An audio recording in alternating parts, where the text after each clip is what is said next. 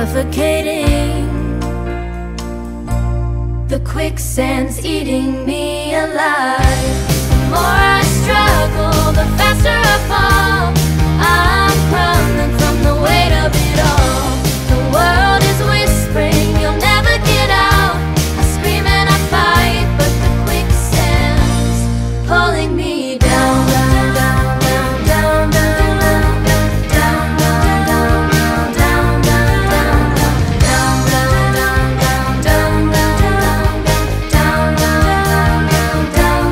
down, haunted by the memories.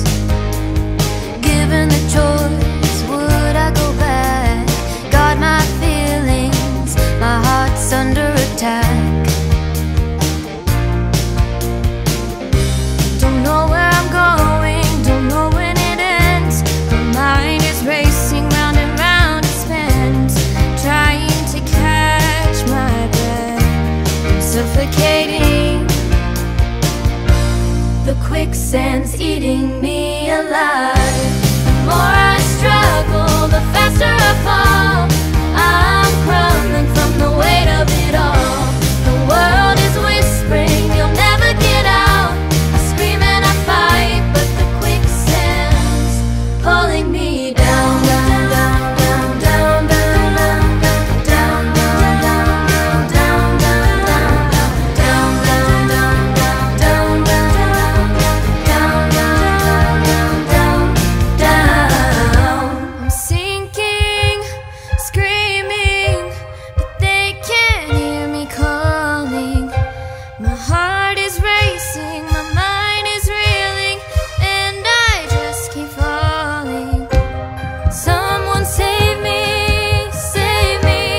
from this misery. Wanna shout, I want out, but still the quicksand pulls me down, down, down, down, down, down, down, down, down,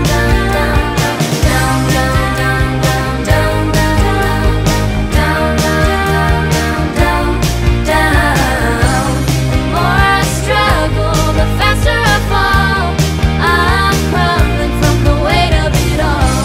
The world is whispering, you'll never get out. I scream and I fight, but the quicksand's pulling me down, down, down, down, down, down, down, down, down, down, down,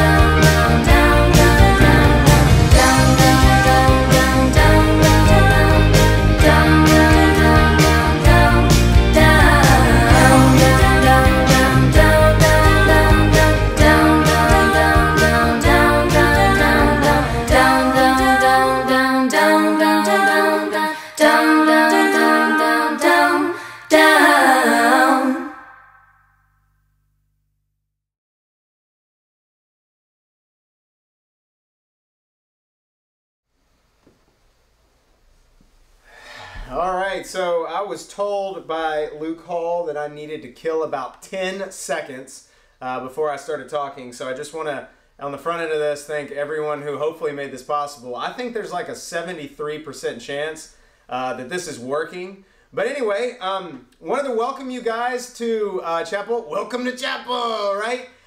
Here's something that I never imagined that we would be doing, and that is Chapel from my game room. But yet, here we are in these very unique times. So wanted to welcome you here to Chapel. Wanted to let you know, hey, when we did our text in Chapel last week, I thought that was awesome. A lot of y'all were texting and asking how we're doing. The Ellis family's thriving, spending a lot of time outdoors, moved 5 yards of mulch. So that was fun, trying to get things cleaned up, and it's been good. So miss you guys though, and I do sincerely mean that. I miss being at school. I'm thankful that we have Microsoft Teams where we can still hang out and do class, but I certainly miss seeing all of you in the hallways, and I know many of you feel the same way, and that's probably something you never thought you would say, but that's where we are. Now, what I wanted to do is I just wanted to take a second and just talk to you guys about what's on my heart today for all of us.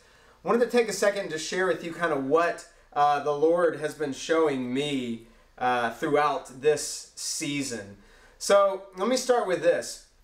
One we were on our way to Dallas for spring break. So we actually got to take our spring break trip to Dallas. Drove down there, and Austin Cox, Ethan Duell, both shared with me a couple of links of two guys who are YouTube stars who grew up in our environment. And by our environment, I mean like a Briarcrest, Christian, kind of like churched environment. And what was really interesting about listening to those guys is that they spoke our language. And these two videos that they sent me are these guys sharing about how they once were Christians and are no longer Christians. They once were believers and they're no longer believers. And I mean, each video is like an hour and a half long. And as we were driving to Dallas, I was listening to those videos. And, you know, to be honest, like, I teach apologetics. I'm certainly not the foremost expert on apologetics, but I do spend a lot of time thinking about these things. And none of the arguments they had were really frustrating to me. They weren't intellectually frustrating to me. A lot of the arguments that they had, they just kind of made me sad. They made me sad because for me, I look at the Christian hope that we have. I look at the peace that we have. I look at just the things we get to discuss, the things we get to talk about, the things we get to see in our Christian faith. I look at those things and they bring me such peace and joy and comfort. And as you listen to these two guys, they're walking away from those things. And it was just really, really, really heavy. Now, here's what I want to say. At Briarcrest, and I know your church is the same way, one of the things we want to do is continue to give you opportunities to encounter Christ. And I think that's a good thing, right? Let me give you two examples real quick. The first one is this. While we're out on break, one of the things that we're working on, and by break I mean while we're not physically at school, we're not technically on break, but while we're out, one of the first things we're working on right now digitally is a Briarcrest Student Ministries podcast. And so that's something within the next week or two we really hope to launch. And what we're going to use to kind of generate content is we're just going to use your questions. So you're going to be able to text in, send in questions. You're going to be able to share with us kind of things that you're thinking about. You're going to be able to share with us stuff you're wondering about or struggling with. And on that podcast, we're going to address those things. So stay tuned for that. The other thing we're going to try to do, and remember, I'm talking about just stuff we can do to grow spiritually right now. The other thing we're going to try to do is virtual breakout sessions next Monday. So next Monday is April 6th. We're going to do virtual breakout sessions. And high schoolers, we're doing this for the high school. But high schoolers, you know the drill. What we do is we get on Sign Up Genius. And on Sign Up Genius, we're going to have all the breakout sessions listed. And then we're going to figure out a way, either with Microsoft Zoom or Teams, to create those portals so that you can sign on and have a virtual breakout session. But those are two things, and really two of many things, right? Like, we're going live chapel from my house. Like, we're still trying to continue that drumbeat of our love for Jesus right now. But here's the thing about these two YouTube stars. Back to what I was saying. These two YouTube stars that walked away from their faith. The thing that I noticed about both of their stories, they actually, when they graduated from high school and graduated from college, they went into ministry. Like, their paycheck was tied to working for a particular ministry. And as they were in ministry, one of the things that within ministry that they were feeling was like, hey, I feel like I have to be a Christian. I feel like I have to be a Christian. I feel like I have to be a Christian. But then they left the ministry vocationally. And when they left the place where they were, where they felt like they had to be in ministry, they no longer wanted to be in ministry. I want to say that again. When they left the place where they felt like they had to be in ministry, they no longer wanted to be in ministry. Here's what I think is really interesting. I'm about to show you this in just a second. Here's what I think is really interesting. You're not physically at school right now. You're not. Like, this is unique in the landscape of just kind of what we've done in our history as a school, right? You're not physically at school. But here's what I know is true. Some of you still want to follow Jesus. Even though you don't have to go to chapel, even though you don't have to do a lot of the things that you normally do, some of you still want to follow Jesus. And so my hope today is just to encourage you, if you want to follow Jesus, why that is encouraging. But I also want to kind of challenge you. Maybe you're like, do I want to follow Jesus? I'm not quite sure. I want to talk about that too. Now, there's a verse I want to use to kind of get us there, and this is the verse. It's 1 Peter chapter 1, verses 6 through 7. 1 Peter 1, 6 through 7. Peter writes two things I want us to focus in on, all right? So here it is. 1 Peter 1, 6 through 7. He says, "In this you rejoice, though now for a little while, if necessary, you have been grieved by various trials." All right, let me stop right there because we're going to go to verse 7 and spend most of our time at verse 7. But I want you to look at verse 6 for a second.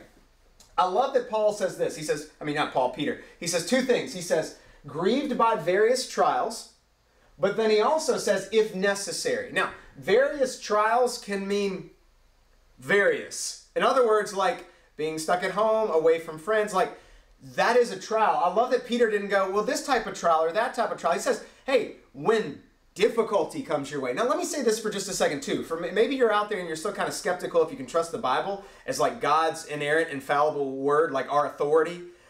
If you can trust it, like you're wondering about that. I love that the Bible is realistic. It doesn't say that everything's going to go perfect for you. It doesn't say that if you follow Jesus, life will be rainbows and unicorns. And I think I said this last week in our text in chapel, right? I love that the Bible is honest with us. Now, I've already covered that, so we don't need to spend too much time there. But look at what Peter says right here. He says, if necessary. Let me show you again. If necessary.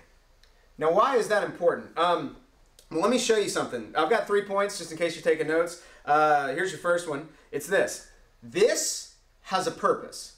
Now, I don't just have to talk about like our quarantine COVID-19 season that we're in. This has a purpose is much broader than that. It's whenever you go through a trial. Now, if you're like me, and I'm going to put our scripture back up on the screen for just a second so I can keep referencing back to it. If you're like me, you hate wasting time. Even when you're actually wasting time, you don't want it to really be a waste. You want it to be to some end. So even if you're like hanging out with your friends, just goofing off, having a good time, like you still want that to be something that is, important to you, right? Like you want to hang out with friends and build relationships with them and all of those things. So one of the things that I think is really interesting with that is that a lot of us don't like wasting time. Let me tell you a story. Yesterday, my 3-year-old wanted to ride his motorcycle. It's basically like a little bitty ATV. And what I did to hang this motorcycle up on the side of our garage, because they have all these little like toys you can ride on and I want to be able to pull our cars in, I hung this little ATV thing on the side of the garage. But in order to get it to hang right, I had to take the wheel off, take the steering wheel off, and dismantle the whole thing. So I had that in the storage room. But anyway, so he's like, I really want to ride it. I really want to ride it. I really want to ride it. So I'm like, okay, fine. So I get the ladder out. I get it down. I put the wheel on. I put the steering wheel back on. I try to find the pin for the steering wheel. I can't use it, so I grab a screw. Long story short, then I go and I find a charger that is the charger. And I go and find the charger. And what ends up happening is I plug the charger in. And when I plug the charger in, it doesn't work. And unfortunately, we had another charger that I thought would work, so I plugged that charger in, and when I plugged that charger in, it doesn't work either. And right then, I felt like 15 minutes of my life went to nothing, because at that point, I just wanted to chunk the ATV onto the street. Hey, you're driving down the street, you can have it, right? It just felt like a waste. So if you're like me, you're wasting time. And here's what we're tempted to think when we go through various trials, that it's a waste.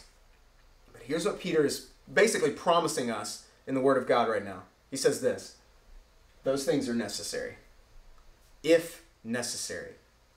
Now, I've said this before and I'll say it again. It would be spiritual malpractice for me to right now try to tell you why you or we are going through what we're going through. I don't know what the answer to that is. I don't know what's on the other side of this. I don't know the lessons that God's trying to teach you and me, right? We can't see the fullness of that yet.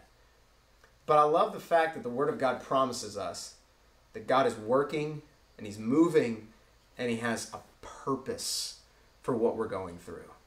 And so I think that's really, really, really encouraging. Now, let's look at this. Let's go to verse 7. It says this: so that the tested genuineness of your faith, more precious than gold that perishes, though it is tested by fire, may be found to result in praise and glory and honor at the revelation of Jesus Christ. Now, here is one of the purposes, I believe, that various trials can serve.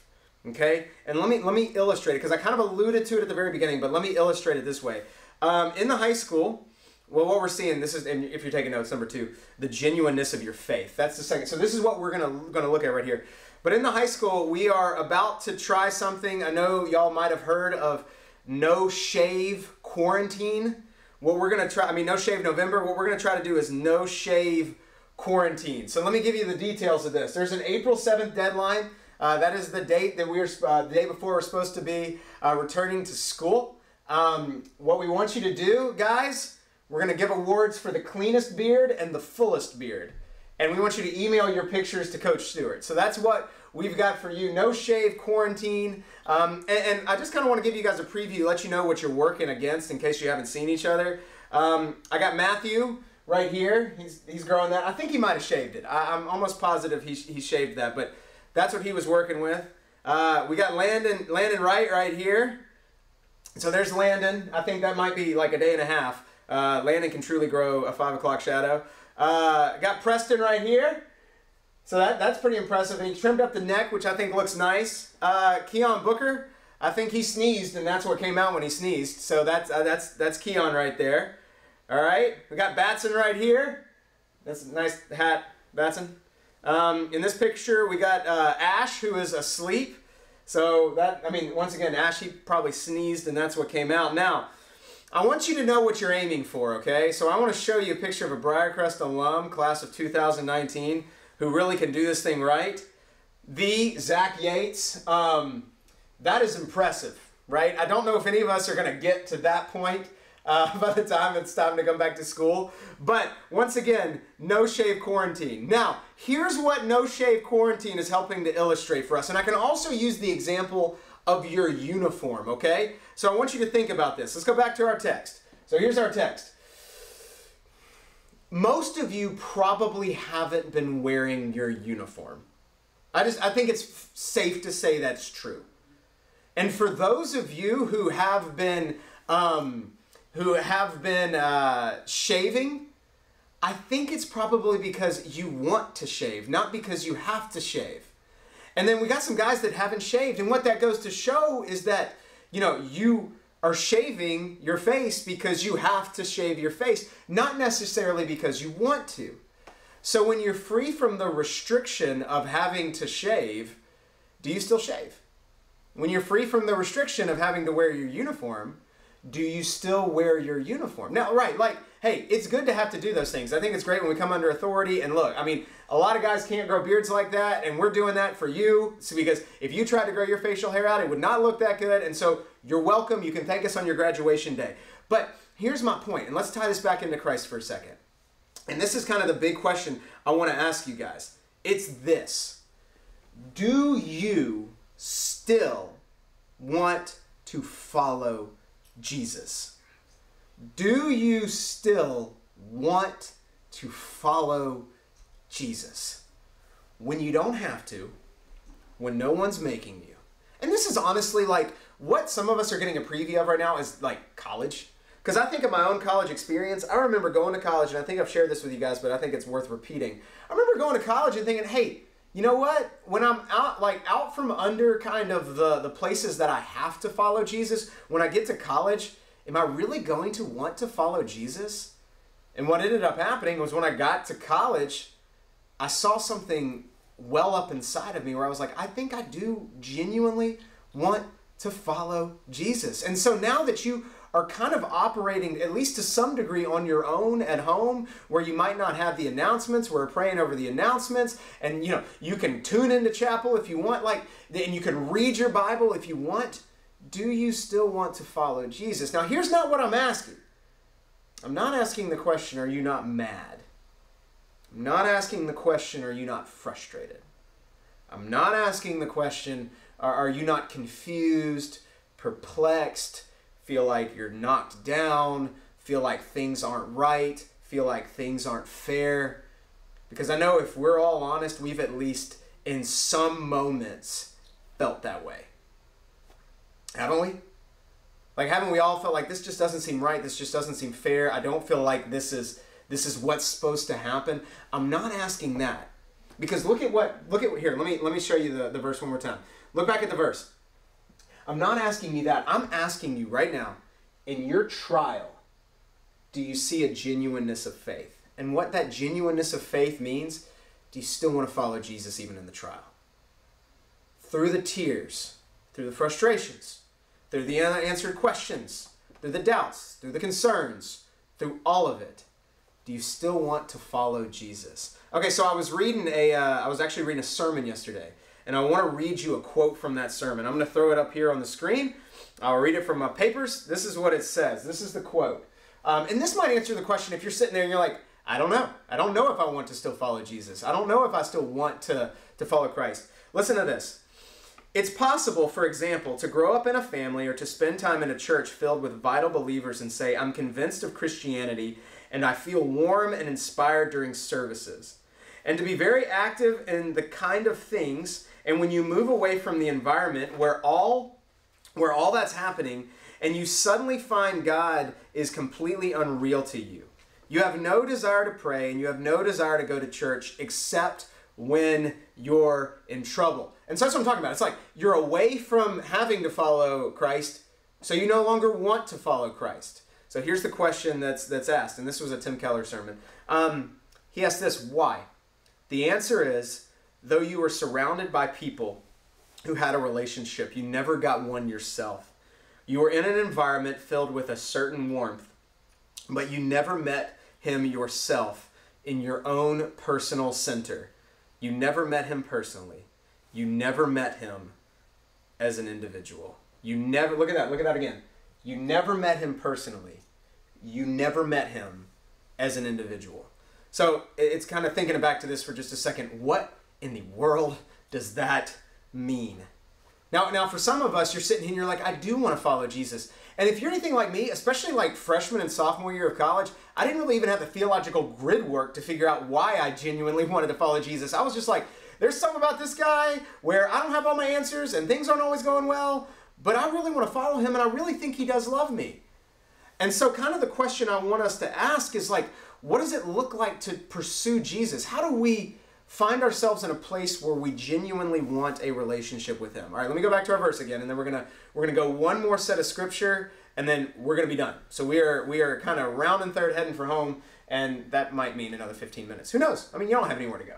Okay, so look back at verse 7.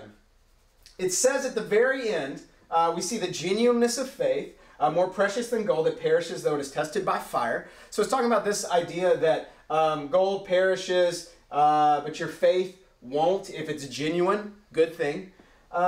Peter says this, may be found to result in praise and glory and honor at the revelation of Jesus Christ. May be found to result in praise and glory and honor at the revelation of Jesus Christ. All right, so I remember thinking through this text, praying through this text, actually preached on this text at one of our in-services a couple years ago. And when I studied it, there was something about these last couple of words that blew me away. And let me tell you what it is. If you look at this, may be found to result in praise, glory, and honor at the revelation of Jesus Christ. Now, when Jesus splits the sky open and he comes back and he fixes everything and makes everything new, new heavens, new earth, all those good things. When Jesus does that, that's going to be a great thing. That's going to be a great day. That's going to be a day that we all should be very excited about. And we're going to praise him, and we're going to glorify him, and we're going to honor him, and we're going to lay all our crowns at his feet. Yes, yes, yes, amen. All of the scriptures point to that. But if you look at this text, this is not talking about that, even though that will be true. If you look at this text, what this is talking about is the praise and the glory and the honor that not comes towards Jesus, although that'll be there. It's talking about what comes from Jesus to us. Some of you are like, what in the world does that mean? Let me try to contextualize it real quick, and then we'll talk about our third point. Some of the reason why many of us are frustrated right now is because things that we held dear to us have been canceled, postponed, and I get it. But that frustration might creep into something that is dangerous. And let me tell you what I'm talking about. If you're sitting there and you're like, I can't do this thing that I used to be able to do, who am I and what is my purpose now? right? If that's what you're thinking, versus like, man, I really wish I could play that sport. Man, I really wish I could be back at school. Man, I really wish I could see my friends. Man, I really wish, and some of you even right now are like, man, I kind of wish we were in chapel, which you never thought you would say, right? But it's not just that. It's this, who am I? What is my purpose? What is my meaning? What is my significance? And some of you, you're wrestling with God right now. Not because of the sadness, but because you're like, I don't have any purpose anymore. It was taken from me. And that, honestly, I think is where many of us, that's where our struggles are. Because we're sitting here, we're going, oh my gosh, I used to be this person. I used to see people who would affirm me. And now I have none of that. And what this does is this puts us in a situation, and I don't think that it is a negative thing, because if the end of this is what it's about to be for Jacob, I think it's a good thing. But this puts us in a situation where we are wrestling with God. Where we're basically being like, God, why? Come on, who am I? What is my purpose? What is my meaning? You've taken all these things from me. Right? Like, we've probably said those things. Now, just for a little bit of comedic relief, when I think of wrestling, I think of this picture. It's just one of my favorite pictures. Coach Bennett. You gotta love it. Okay, so that's... we'll take that off. But wrestling with God. Now, I want to end with this story, because I think about wrestling, and I think about when my brother and I used to wrestle. I think about when I watch my kids wrestle. Sometimes when they're doing that, they're wrestling over something that they find valuable. They're wrestling over something that they find important. They're wrestling over something that all of them want, and they want to get it, right? Okay, so keep that in mind. And let me take you to a text that I think helps us understand what Peter's talking about in 1 Peter. So I want you to look at this real quick. What we have right here is a story of Jacob. Now, covered this in chapel about 2 years ago, so let me give you a quick refresher. But this is the story of Jacob. And Jacob was, I mean, for lack of a better word, he was a scoundrel. Jacob was this guy who was always trying to weasel his way into something. He tried to weasel his way into his birthright. He tried to weasel his way into all sorts of different scenarios where he came into money and came into wealth and came into this. It was just, he just was a weasel, right? Like that's the best way to sum it up. And all of his weaseling in Genesis 32 catches up to him. And so he has to split his family up. He has to send them away. He's all by himself. He's wondering if his brother Esau is about to cross the plain and come and kill him. Like, and not a good scenario for Jacob. So he's there alone in his tent, and all of a sudden this random guy shows up and starts wrestling with Jacob. Now look at this. It says right here, and a man wrestled with him, Jacob, until the breaking of the day. When the man saw that he did not prevail against Jacob, look at this. He touched Jacob's hip socket, and Jacob's hip was put out of joint as he wrestled with him. Now, I've wrestled with my brother. Guys have wrestled around before. It would be nice to have this kind of power where you could just touch somebody's hip and their hip just kind of pops out of socket, right? And that's what happened to Jacob. That's what happened to Jacob. And if you look later on in the text, what you'll see is he always walked with a limp. And what Jacob realized, though, right here in verse 25, is that he's not wrestling with a man. He's wrestling with God. That's who he's wrestling with right here in verse 25. Now, if you keep reading, if you look at verse 26, it says this. Then he said, let me go, for the day is broken. So Jacob is realizing, like, this is God, and here's why. No one could live after seeing God's face. And so God's like, it's dark, I need to go. If I don't go right now, you're not going to be able to, you're going to die, right? So he's like, I need to go. And Jacob's like, I'm not going to let you go unless you bless me.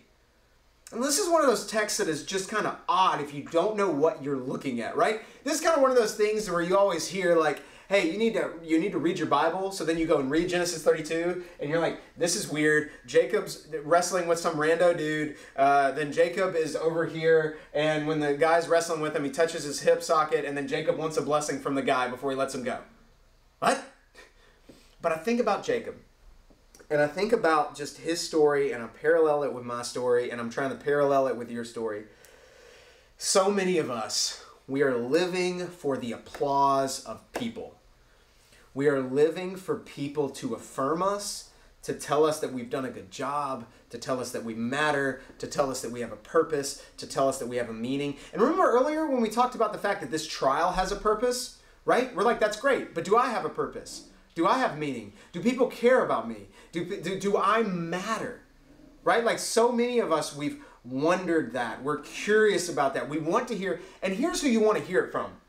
You don't want to hear it from somebody you don't think matters. You don't want to hear it from somebody you don't think is important.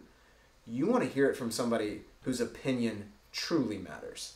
That's what you want. You want somebody who you look at and think, you think the world of that person, and they look right back at you and they say, I think the world of you. That's what we want. And honestly, that's what Jacob wanted.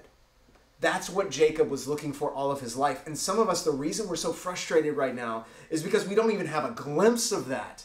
Because the people that we did kind of view in that light, we don't get to see them as much anymore. So we don't get to hear that praise. So we're just sitting here and we're frustrated and we're wondering if we really matter and if people are listening to us and if we have a purpose and we have a meaning, and that's where we find ourselves. Now, let me say a quick side note, and this is just a reminder from something that Miss Longworth said. I think it was Miss Longworth that said this last week. Many of you are struggling with loneliness, and that's not necessarily what I'm talking about with this. You just feel alone. And for those of you who are extroverts, I would continue to encourage you to keep reaching out to people.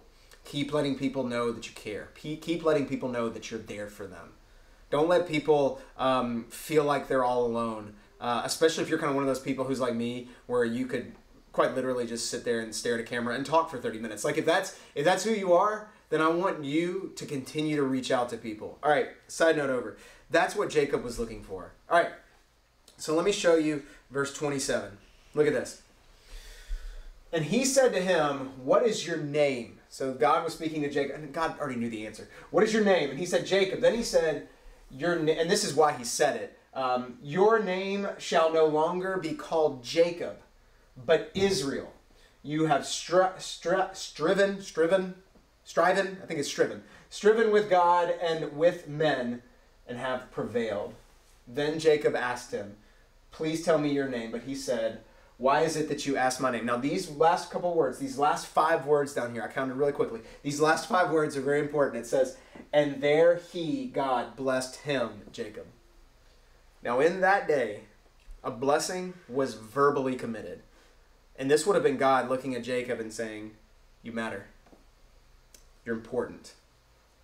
I care about you. I love you. Right? Like how much we long to hear those words from somebody that we think matters. And Jacob, like I said, he walked with a limp. He also got a new name, Israel. He got a new name and he walked with a limp for the rest of the time, right? For the rest of his life.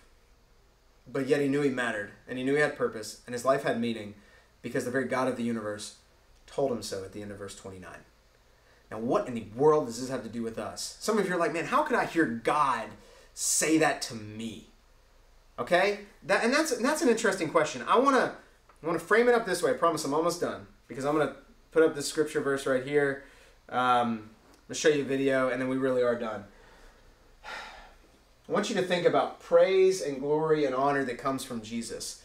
And then I want you to think about what we said earlier, where like personally encountering Jesus, and this not just being head knowledge, but heart knowledge. Because I think one of the things we rightfully seek to do at school is we want to fill you with the head knowledge of who Jesus is, because you got to know who he is before it changes your heart. But I want you to think about something right now.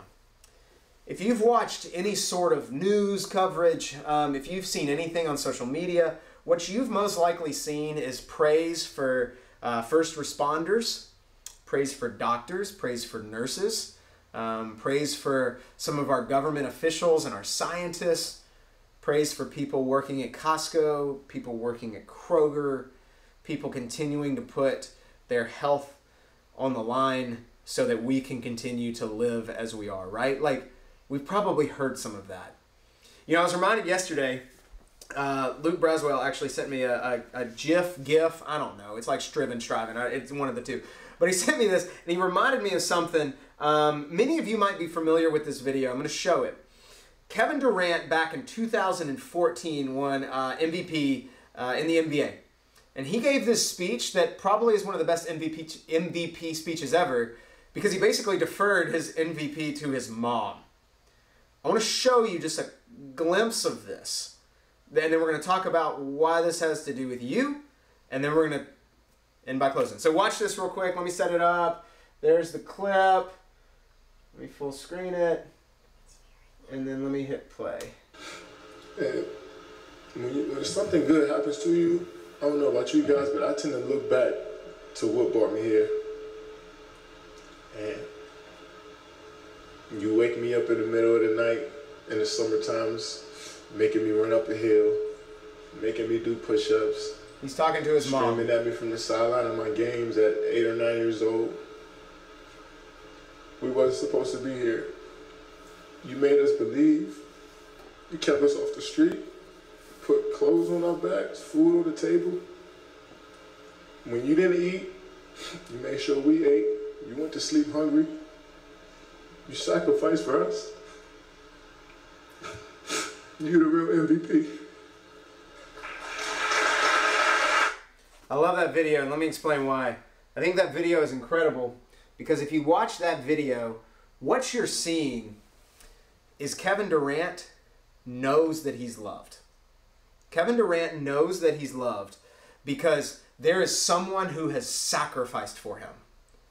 And ups and downs in the NBA, ups and downs as he's playing basketball all throughout his youth, didn't matter because his mom sacrificed for him. Did you hear that? He said, hey, there were times that you didn't eat so that we could eat. He knew he was loved, and he was kept safe in that love, and he's flourishing, and he's saying, hey, Mom, you're the real MVP. Okay? Here's why this is important, because some of you, you're wondering, because remember our quote earlier? This was our quote we were looking at. You've never met him yourself in your own personal center. You have never met him personally. You have never met him as an individual. Let's look back at our verse one last time. Here's what I think happens when that goes from head knowledge to heart knowledge. You realize that the glory and the praise and the honor that you are seeking from other people, the glory and the praise and the honor that you're trying to find from someone you deem as significant, is found in the sacrifice of Jesus Christ on the cross. When I think about that for myself, and I wonder, does anybody care? Does anybody notice me? I struggle with those exact same things that I'm talking about. It's not just you, right? Like there's not some like you reach the age of 23 and you stop struggling with this stuff. Sometimes it gets worse. And when I feel that way, and maybe I'm laying my head on my pillow at night and I'm drifting off to sleep and I'm wondering, do I matter? Do I care? Do people notice me? I'm wondering all of those things. Here's what I keep reminding myself of. I remind myself of the praise and the glory and the honor that comes from Christ and is found in the crucifixion. Where you look at John 3:16, you see God the Father, your heavenly Father in Christ saying, I love you enough to send Jesus to die for you. You look at Jesus and Jesus is saying, I love you enough to die for you. You look at the Holy Spirit who's saying, I love you enough to indwell you, to show you who Jesus is, to show you who God the Father is. And listen, I'm promising you, when that goes from head knowledge to heart knowledge, we're still going to be frustrated. We're still going to be sad. We're still going to be confused. And we're still going to have unanswered questions. But in the middle of that, you're going to see that your faith is truly genuine because you truly want to follow Jesus. Not because we're telling you to. Not because you have to. But because you want to. Because you know that's where life is found. So with that being said, let me pray for us. And then we'll be done. Heavenly Father, I want to thank you so much just for this afternoon and really the technology to get to have a conversation with just the Briarcrest family today. Lord, I want to pray for everybody who's watching this right now and will watch it later. People are just struggling the same way I am. And just the kind of the confusion and just what feels like the ups and downs of all of this. Lord, would you, God, would you give us a comfort and a peace that is found in you? God, would you just right now move in our lives in a way that is just reminds us that you're there. God, the circumstances might not change, but Lord, if you frame them up in the middle of your love, God, we know that we're cared about. We know that we're loved. And we can trust because you took the confusing, seemingly pointless, blood-stained cross and you turned it into an empty tomb that even though right now this time seems purposeless, frustrating, there's a purpose for it. And so God, we're thankful for that. Lord, I'm thankful for you. I'm thankful for the words of blessing that you give us through your word, your authoritative, perfect, infallible word that tells us that we are loved, that we are cherished.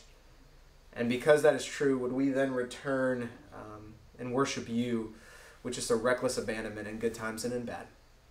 We love you, Lord. It's in Jesus' name we pray. Amen. All right, well, thank you for tuning in. I'm going to go try to figure out how to turn this off, but I hope all of you have a fantastic rest of your day and fantastic rest of your week.